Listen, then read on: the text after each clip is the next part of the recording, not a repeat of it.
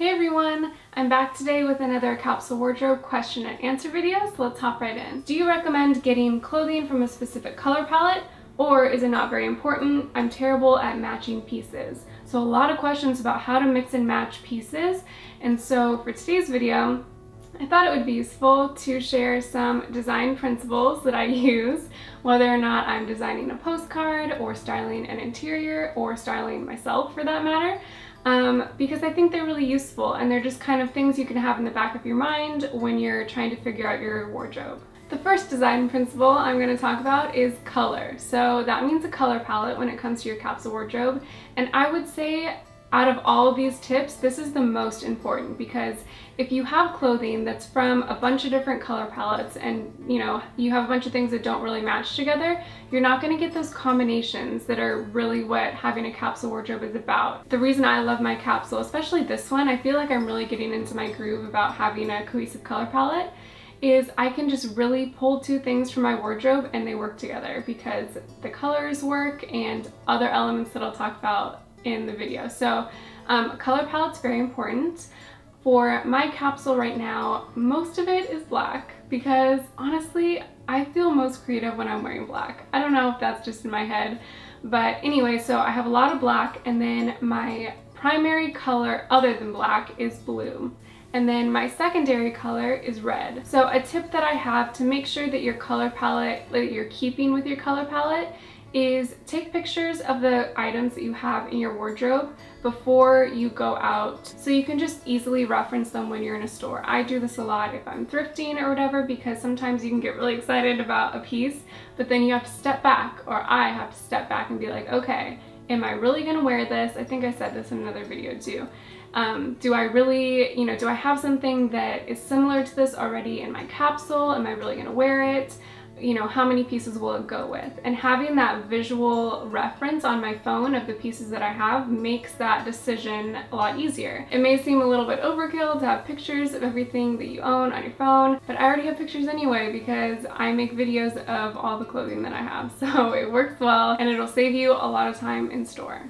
The next design element I'm going to talk about is scale, and when I say scale in this instance, I'm talking about the scale of the patterns that you have in your capsule. I like to have patterns in my capsule that are small, medium, and large scale. I don't always have all three, but I try to at least have two because I feel like mixing those together makes my outfits a lot more interesting. This outfit that I'm wearing today happens to be a great example of mixing different patterns. So as you can see, this top is a small scale striped shirt, and then this vintage scarf is kind of more of a medium scale floral pattern. So they work well together because the patterns themselves are very different and the scales are different. So you're not feeling overwhelmed by either one of them because this one is smaller. It almost can read as a solid compared to the scarf, which is very much a pattern. Obviously, with things like this, you don't have to follow these rules. Like if you really can rock something with crazy patterns or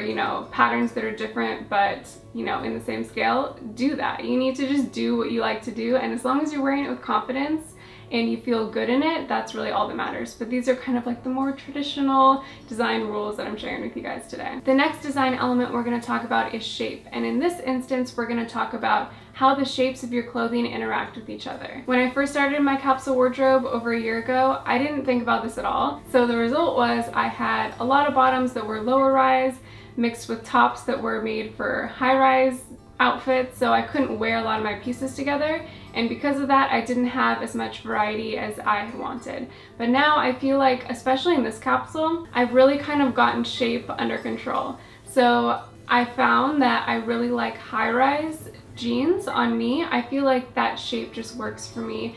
I love that they're kind of classic looking and I feel like they flatter my body shape well. So I have actually have all high-rise bottoms. I have one pair of gray shorts that are like really relaxed and kind of low rise, but the rest of my bottoms are high rise, so I can really get kind of like the maximum amount of combinations for my clothing because all of my tops for the most part match with my bottoms and vice versa. So I would say definitely keep that in mind when you're thinking about your wardrobe.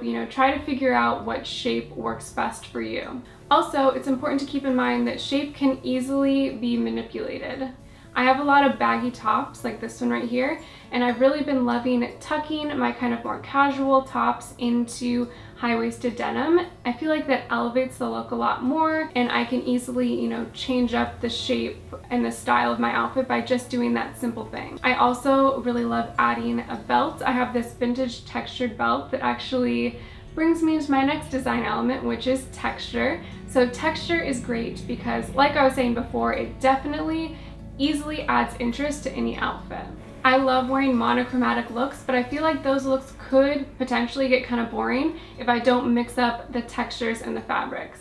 So an example of this in my current wardrobe would be me wearing just simple denim with my vintage indigo poncho sort of thing that I made. I love the tone-on-tone look, but because the poncho has so much interesting texture, it really elevates the look. Also, on a side note, I really kind of like looking forward to my fall capsule, want to find a pair of hopefully vintage high-rise cropped white pants. So if any of you guys know or have seen anything like that secondhand or like vintage or like sustainably made, let me know in the comments because I'm having a hard time finding them. But I feel like those pants would look so cute with my white crochet top, for example, bringing in that texture to kind of make that outfit interesting with like a pair of strappy sandals. Oh, I would love that. So we'll see if that ends up happening in my fall capsule. But yeah, I would say texture is a really simple way to bring in interest to your capsule, because even if you're wearing all of the same color, if you have different textures, you know, bringing in different knit pieces or maybe crocheted pieces or something that's beaded, it's going to bring interest just because it gives your eye something to move with. So those are all the design principles that I try to keep in the back of my head when I'm thinking about my capsule wardrobe. But keep in mind that rules, even rules like this, are really made to be broken. The reason that you would keep them in mind is to know how to break them in the right way, if that makes sense. So let me know in the comments if any of you guys put any of these rules or principles into practice in your own capsule wardrobe, and I'll see you guys next week. Bye!